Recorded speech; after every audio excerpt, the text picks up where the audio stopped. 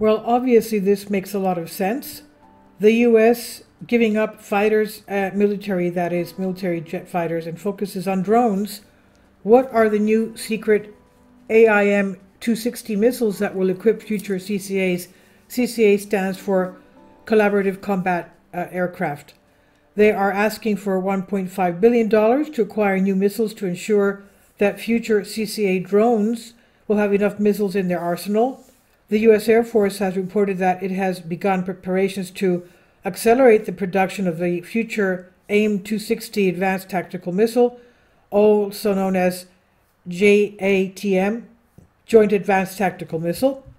Obviously, these go many Machs, having a pilot or humans in this type of a craft is obviously a problem with the G-forces.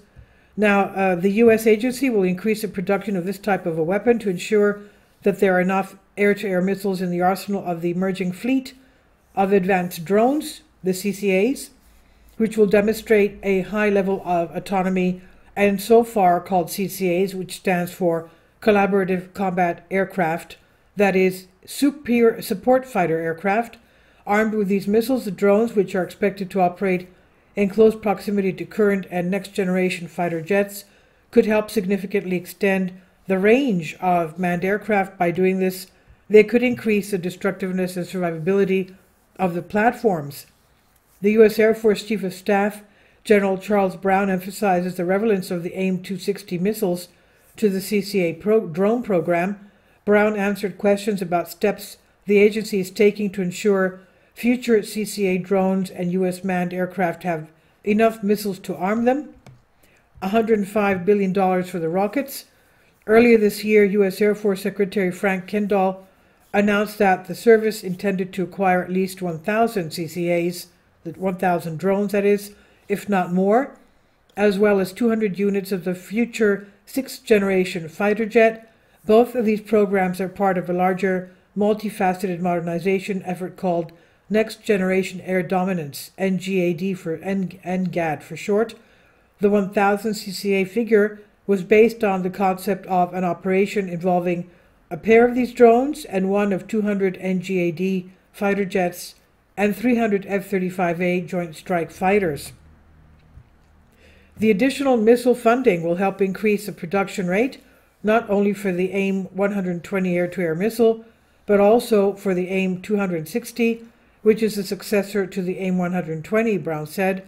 The AIM-260 will be an important component for supporting the CCA program in the future, he said. The additional funds mentioned by the Americans are related to the financial requests of the country's Air Force for the fiscal year 2024. This money will be allocated for multi-year contracts for the acquisition of missiles. The agency is asking for about $1.5 billion to buy more AIM-120s, as well as AGM-158 air-to-surface missiles. The U.S. Air Force has previously said that the purchase of additional AIM-120s will specifically help create a bridge to the introduction of the AIM-260s. And this is from Pentapostagma. This is from a Greek article I translated for you. Please leave your comments, and thank you for your support. Kindly support my Patreon account. The daily posts are 5 videos daily, and they are totally different from what I have on my YouTube channel. Thank you so much for your support and that you find all my content so interesting. You'll find the Patreon account details in the description box below.